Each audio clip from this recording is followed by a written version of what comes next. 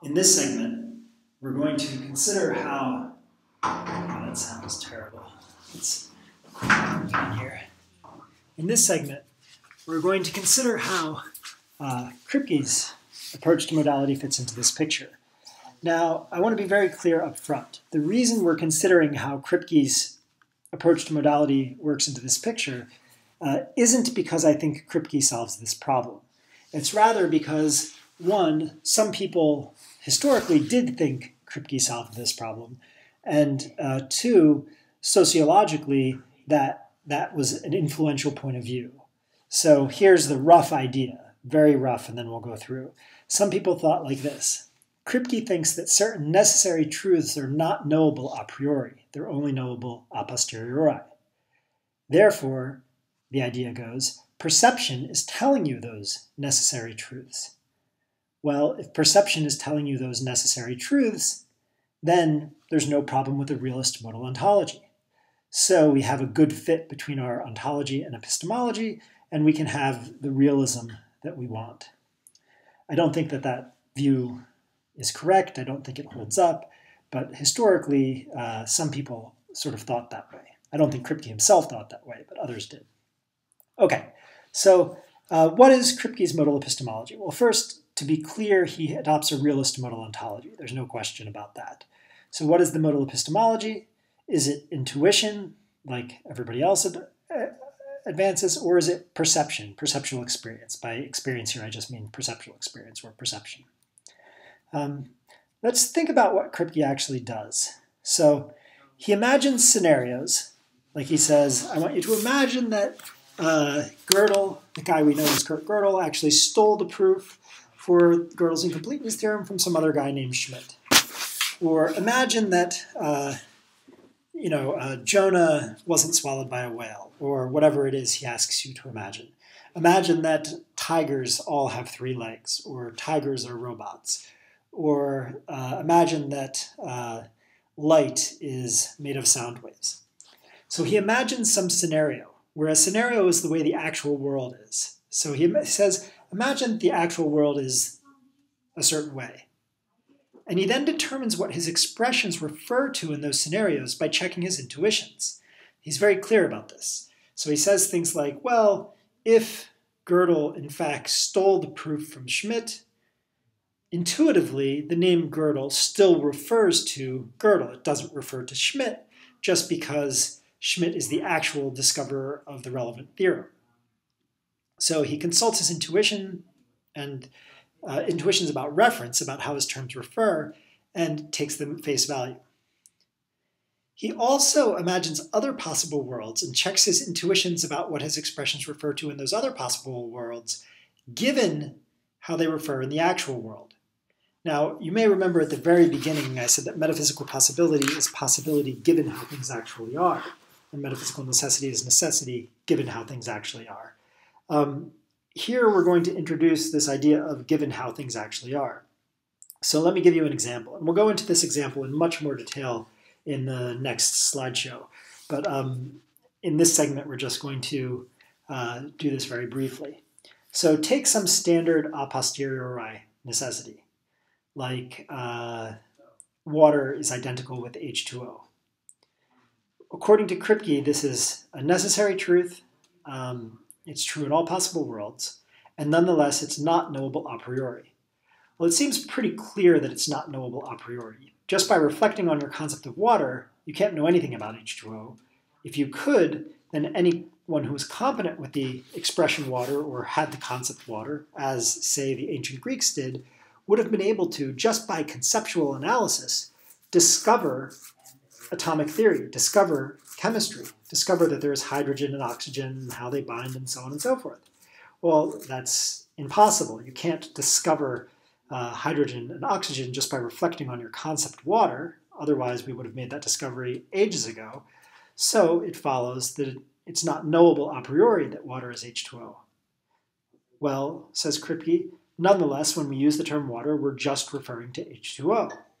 So water is necessarily H2O. That is, water is H2O in all possible worlds. But notice for Kripke, this water is H2O in all possible worlds conclusion is conditional on water being H2O in the actual world.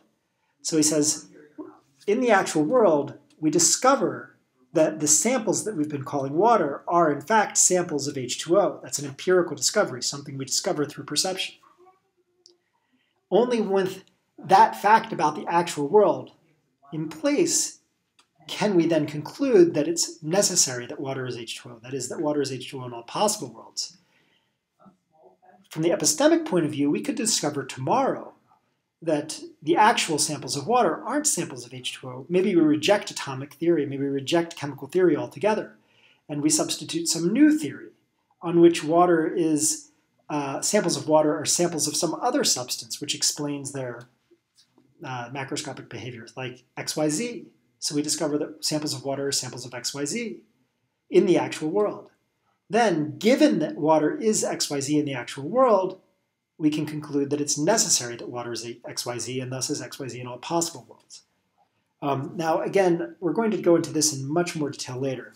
Right now, I just want you to see that in Kripke's methodology, he sometimes imagines other possible worlds and says, what do my terms refer to in those possible worlds, given how things actually are? And that phrase, given how things actually are, sometimes matters.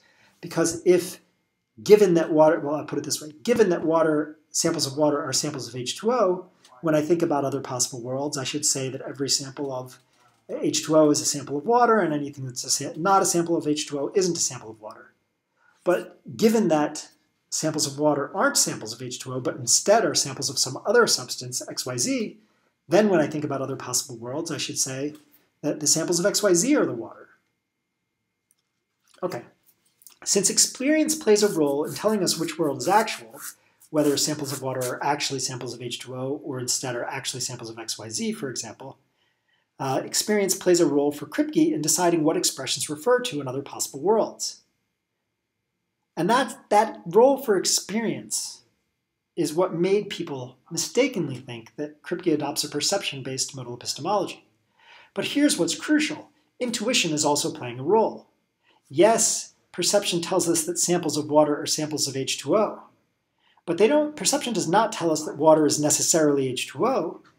Rather, intuition tells us that given that samples of water are samples of H2O, then water is necessarily H2O. So intuition is still playing a crucial role. Kripke, of course, takes claims about reference to establish corresponding claims about necessity, essence, and possibility/accident. Why is that? Well, if your term water refers to H2O in all possible worlds and only H2O in all possible worlds, then water is necessarily H2O. So the claim about necessity falls out of the claim about reference. If in some possible world your term water doesn't refer to H2O, then water isn't necessarily H2O.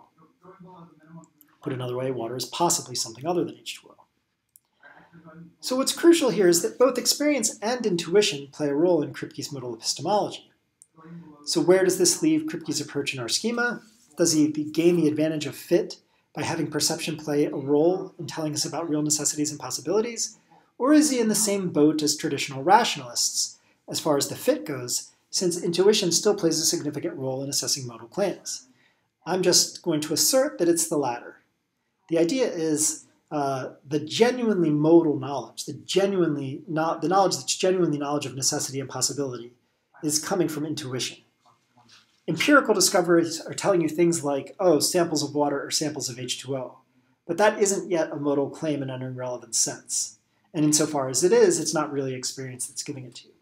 So it's only when you it's only when you make use of intuition or some other a prioristic mode of inference or kind of evidence that you can get to claims about necessity and possibility.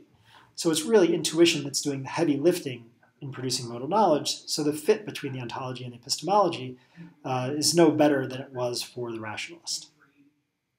Okay. All right, so here's our options on the table, and what I want to suggest here is that Kripke's view is a rationalist view, just like traditional rationalism with a little modification.